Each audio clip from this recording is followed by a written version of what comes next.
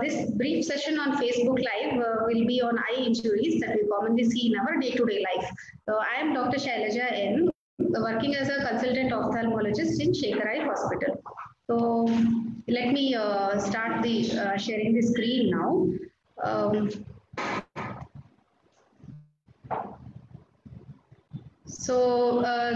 This is about eye injuries, commonly seen eye injuries in our day-to-day life. Yeah. So before going to the topic per se, I would like to describe the structure of the eye, structure of the human eye first. So this is how we see our eye. This is the front view. Let me have a pointer. Okay, this is the front view. This is the side view, and here is the a model of a eye, a cross section of an eye from front to back, which goes like that. Okay, so this is the black portion or the central portion of the eye, which is seen from the front view.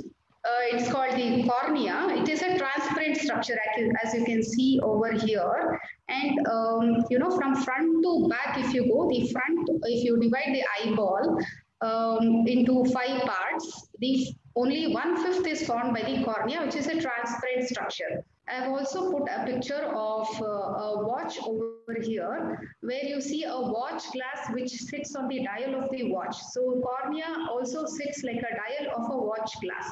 Okay, so it's a transparent structure, and the entire white portion of the eye, which forms the 4/5 of the entire eyeball, is the sclera. So then we have the contents of the eye. Okay, so behind the cornea there is the iris, that is the brown color which we see usually in Indian eyes. We have various shades of brown.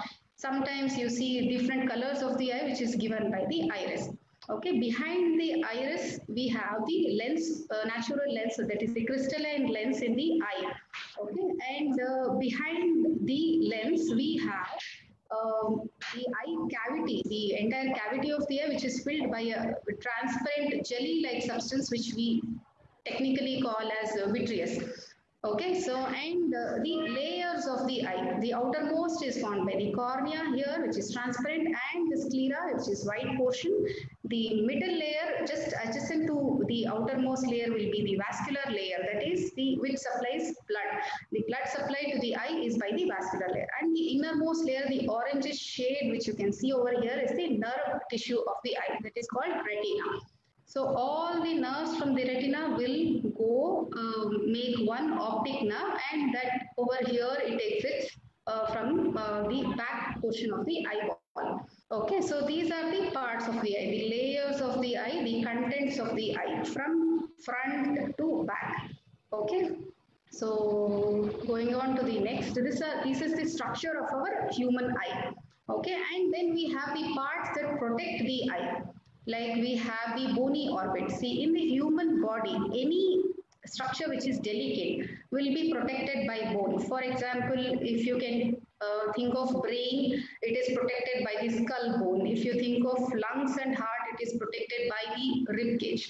Similarly, the eye, it's a very delicate structure which has to be protected by bone. So this orbit is the bone within the skull. Okay, and that in common terms, if you have to know, it is the socket of the eye. Okay, so the eyeball sits inside the socket of the eye, and it is covered externally by, Okay, so it is covered externally by the eyelids and the eyelashes, and between the eyeball and the eye socket, we have the fat and the muscle tissues which act as a cushioning, which gives a cushioning effect to the eye. So this is about the parts which protect the eyeball as such, the structure of the eye, and the parts that protect the eye. So going on. Now coming to the injuries of the eye, just for the sake of understanding, I have divided into injuries within the eye and injuries around the eye. Okay, so injuries in the eye can be in any form. I'll start showing the pictures so you will be able to understand much in a better way. So we see most commonly we see the foreign bodies inside the eye. Okay, so it can be superficial. Like this is the part just behind the lid. When we avert the lid, we see the foreign body. Here you can see a small dust particle or a foreign body. And in the second picture, you see a foreign body over the cornea. That is the black portion of the eye, which is the transparent portion of the eye. In many instances, these foreign bodies can happen anywhere. When you are traveling on a bike, with open eyes, and any foreign body can hit your eye. It can be a dust particle. It can be a plant or a seed of a plant or a small seed, or it can be a worm or an insect.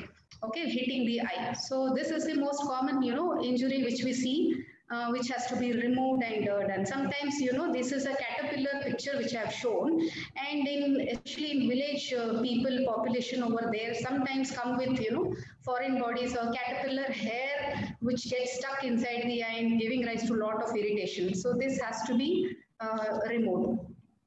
Okay, and so this foreign body, especially if it is a high velocity foreign body coming out of, some workers, most of the times we see manual workers, using stone, who do stone cutting or, drilling, will have a high velocity foreign body entering into the eye. So it can sit anywhere. If you see the model, the foreign body can be superficial over the cornea or the conjunctiva, or it can, enter deeper inside the space between the cornea and the lens, or it can enter the lens. Okay, the picture over here shows a foreign body which is sitting in the space between the cornea and the iris. So there is a clear fluid filled space here, which where the foreign body is lodged over there. It has crossed the cornea, gone through the eye, and gone sitting inside in the chamber. And in this picture, we see a foreign body sitting on the lens. So sometimes what happens, it can cross the lens, sit in the vitreous cavity, or it can cross the vitreous cavity as well, sit in the coats of the eye. So it depends on the speed of the foreign body. Like if it is a high velocity object, a metal or a wooden piece or a stone piece can go directly into the eye. So this is, we describe this as an intraocular foreign body. So this is a classic picture of an intraocular foreign body where it has gone through and through into the eye. Okay, there is an entry wound here. The lens has become cataractous. Naturally, the lens will be clear or transparent. So when it becomes cataractous, it will be white like this. Then it has passed through the lens, through the entire cavity. This is a scan picture showing the highly reflective foreign body over here.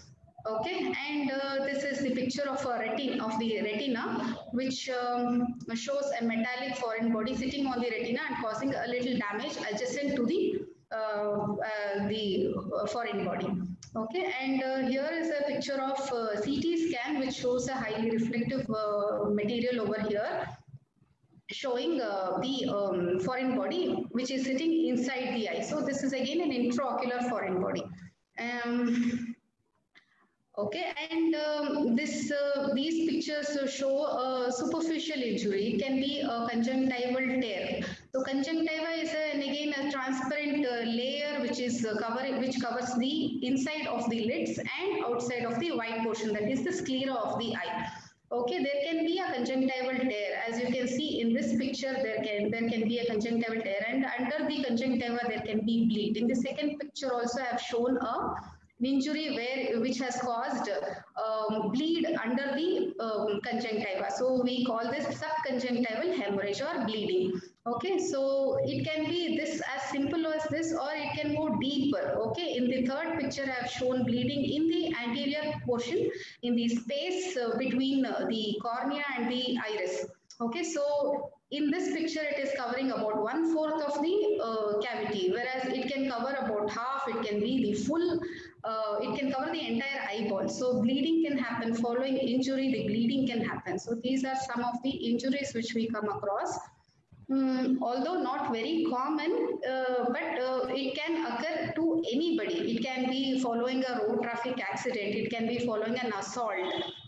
Okay, or most common in younger individuals and especially men who do this manual work and have the chances of getting hit to the eye. So then I've okay, this slide I've shown the sharp injury, or we call it penetrating injuries. Penetrating injuries can be with any sharp object, a stick of a plant or a tree, or accidentally coming and hitting. And this can again be from various degrees of severity. It can be a mild conjunctival tear like I showed in the previous picture, or it can cause tears in the cornea. So this is a picture where I've shown a corneal tear which has been repaired. Okay, there is a suture which is a stitch or stitch or sutured corneal tear. This is the picture showing sutured corneal tear. And there can be a tear at the junction of cornea and sclera, which we call it as limbus, and there can be the inner structures within the eye coming out and getting stuck in the wound. Okay, so these are some complicated wounds which can occur with sharp injury. It can be, it is sometimes common in children who play in the school and without their knowledge, they try to pass a pencil which is sharp or anything in the compass or divider, which will be there in their daily they use in their geometry box and all. So this can happen accidentally. It can be as simple as a simple tear, which can be sutured, or it can go deeper, much deeper, causing severe injury to the lens. It can go deeper. So, and this is another picture where I have shown there is a dislocation of the lens. Okay, so because of the impact of the injury, there is the lens, the entire lens is dislocated here. This picture where I have shown. And if it goes much deeper, then even there can be retinal tears and detachment of the retina. So this is a schematic representation of the detached retina, and here is a big traumatic retinal tear following. It could be a blunt injury with in an assault, or with a hand, and okay, with a fist of the hand so many times, with a stick or cane. So such, or a cricket ball injury with a high speed velocity injury. So these injuries can happen. So from front portion of the eye to back portion of the eye, the entire range of injuries can happen within the eye when there is an injury, either sharp injury or blunt injury. So coming to this injuries around the eye, most of the times the eye will be intact and we see injuries around the eye. It can be a lid tear or a laceration. Okay, this is called laceration and it has been sutured. It has to be sutured again. And there can be, following blunt injuries, you must have seen many times, we call it black eye. Either it is compared to a panda eye, or this is a picture of a raccoon where you see the black portion. The similar picture we see with blunt injuries. This has to be investigated. This requires an X-ray and a CT scan because this usually occurs in these basal skull bone fractures. So in such, injuries around the eye also has to be evaluated. So this is an entire range of injuries which occur. Although about about if we see about 10 patients in a day, the injuries as such, the incidence is less. But if it happens, then it has to be evaluated. So again, this is a blunt injury. Can happen with a fist and all. There will be a fracture of the bone. Okay. This may look, especially in young children, the eye may look white and quiet without any congestion, without any redness, without any pain, but only you will get to know when you ask the child to look up or down and you see the restricted movement. Okay, in this picture, what you see, there is a restricted movement of of this particular eye where she is not able to look up. So here what has happened, there is a fracture in the eye socket, the floor of the socket, and there is trapping of the muscles and fat tissue over here, because of which she is not able to move the eye. So these are various types of injuries which can happen around the eye. So within the eye and around the eye, the various degrees of injuries. And the other important thing is the chemical injuries which we come across in the daily life. It can be any chemicals in which we usually use, okay, these toilet cleaners or the pesticides, and sometimes even the deodorants which will have a spray kind of thing. So it can just get sprayed inside the eye and it will cause the chemical injury. And the other thing which I have not put in the slide is chemical plus thermal injury. Sometimes the cracker injuries which will happen. So it will have a chemical component of it, and because of the heat produced, it will also cause burns within the eye. So it is a combined mechanism, and because of the impact, it can also cause trauma, penetrating or blunt injury. So it's a combined mechanism, especially the cracker injuries which we see in the Deepavali time now. So chemical injuries again can be of various degrees. It can be mild, okay, where mild, it can vary from mild, moderate to severe. So this is a picture showing mild chemical injury where you see the details, but there is some congestion, there is some, damage to only the superficial layer of the eyes. Whereas here you cannot see the details much. It is very hazy. And in the third picture, the details are even more hazy. The cornea almost, it has to be naturally transparent, but it has become very hazy. So this is a severe form of chemical injury which has happened. So only in case of chemical injuries, which where you definitely know that some either liquid or a solid or a powder or some chemical which has entered inside the eye, you can do some first aid at home. That is basically, you have to wash your eye with running water. Drinking water or a clean running water is preferable. Drinking water is better. Okay, you can put yourself under the tap or under the shower and wash off all the chemicals which will be there inside the eye, and then meet an eye doctor. So how do we protect our eyes from injuries is the question. So always prevention is better. We have to protect our eyes, especially in case of foreign bodies. Whenever you are riding, you have to wear a protective glass, or you have to wear a helmet with visor. Okay, protect your eyes from all the foreign bodies, dust or any plant matter, or the worm or fly which entering inside your eye with high speed and causing problems. So that is one protection you can make. And protecting from sharp and these manual workers, I have to stress on, they should wear always the protective eye care. Okay, the protective glasses will be given to them. We have seen instances where one particular day, always they'll be wearing the glasses, but one particular day they decide not to wear, and that day they unluckily, they come to us with a foreign body, with a high speed foreign body inside the eye, and the damage would have been done. So there should be no relaxation in using the protective wear. So especially in carpenters and these manual workers who do drilling or welding, those people will have high risk of these high velocity foreign bodies entering inside the eye and causing a lot of damage inside the eye. So prevention is always better. And the other important thing which I wanted to stress on was, especially in children, in schools or in playgrounds, wherever they are, the passing on of sharp objects like the knife or scissors, or sharpened pencil, pen, tip of the pen, it has to be, we can make a habit out of them, that let them develop a habit that they should not be handed over by hand. They can keep it on the table and the other person can take it. So that should be, practiced by everyone. This is the best, at least the preventive measure which we can take, and be careful about, getting injured to the eye as such. Okay, and these are some preventive measures, and also keep away all the chemical substances away from the children. The most common injury caused by chemical injury, severe chemical injury caused, we see in children, especially from village side and all, will be from lime. That is the lime which is used along with betel nuts and betel leaves.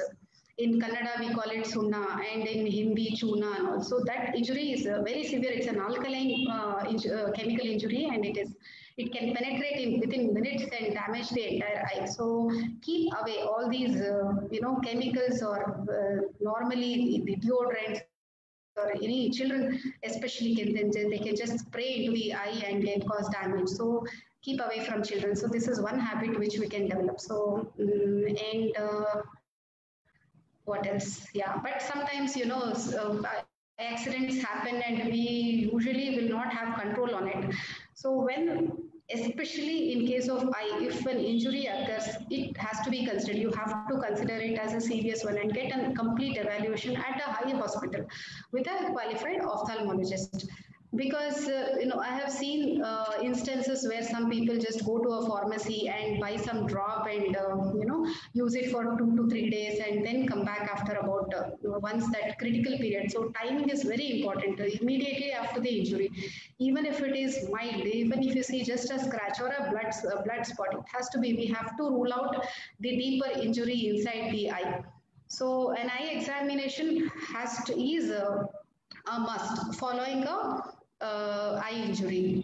Whether it is inside the eye or around the eye, whether there is a swelling of the eye or black eye, anything, we have to investigate further, do some investigations, do an X-ray or a CT scan and rule out the deeper injuries. Especially in case of foreign bodies, if the exact position of the foreign body has to be seen. So if it is superficial, it is fine. Sometimes people will get away with a superficial injury and nothing deep or nothing, no other injury would have occurred. But if it is missed, if the evaluation is missed, the vision is at stake. They will lose the vision if the no timely intervention is done. So it is very unfortunate that eye is a very precisely the precision of human eye, very intricate and delicately designed structure in our body actually. And if with injury, losing eyesight following injury which can be easily prevented or which could be easily treated is a very unfortunate thing to happen. So I would stress on, basically my take home message will be, you should not take it lightly and get a complete evaluation following any injury, be it mild or be it severe. So yeah, and yeah, I would like to end this session with this much information. I feel the awareness should come where you should not end up losing vision for a reason which can be easily prevented or which can be easily treated. So yeah, thank you so much, thank you very much for the patient listening.